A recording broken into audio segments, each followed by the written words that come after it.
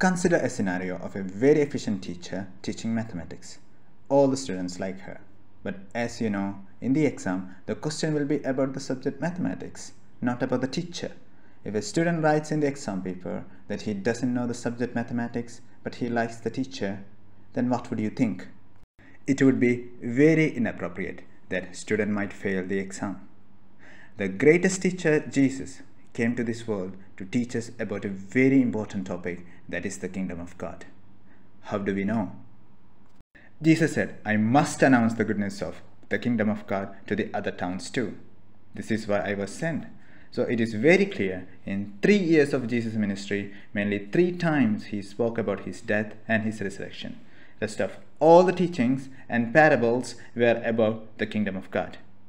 After resurrection, Jesus spent 40 days speaking to them about the kingdom of God. So why did he spend all these years teaching about the kingdom of God? Well, that is a real hope for the mankind. All the creation eagerly waiting for the kingdom reality. But some popular view says the kingdom of God is in heaven, somewhere in the sky, and we reach there when we die. If that is so, Jesus doesn't need to spend all these years to teach about this topic. Consider following these simple and direct scriptures. Jesus says, behold, I am coming soon. He is coming soon to rule the earth. How do we know? Isaiah chapter 2. He will judge between the nations. They will not learn war anymore. What would you think? Nations are here on earth with the clear borders and not in heaven. So it is about the earth where we live. Consider this. He will surely save the oppressed and the poor people. There will be abundant grain when he rules the earth. During his reign, people will not say, I am sick. Do you see? Very simple and clear scriptures. In the past, God spoke to our ancestors through the prophets many times and in various ways. But in these last days, he has spoken to us through his Son. Please note, it is not about his Son, but the subject he and all the prophets had taught about. Denominations after denominations speak about who Jesus is, what he has done for us. It is important.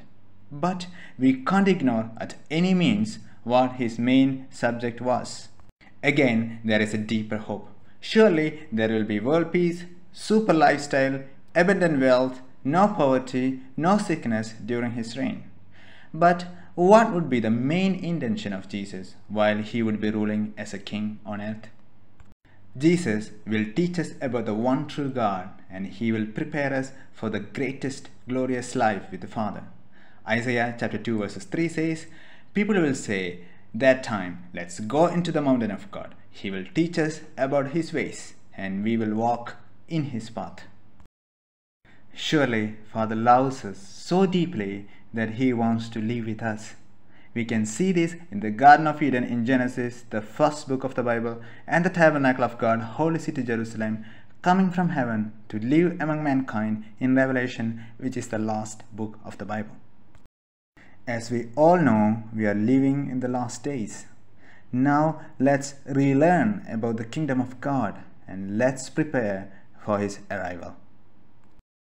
May Father graciously open our eyes to see the reality of the kingdom of God, which would be the social, political, financial, and spiritual restoration which will happen on earth when Jesus rules the earth.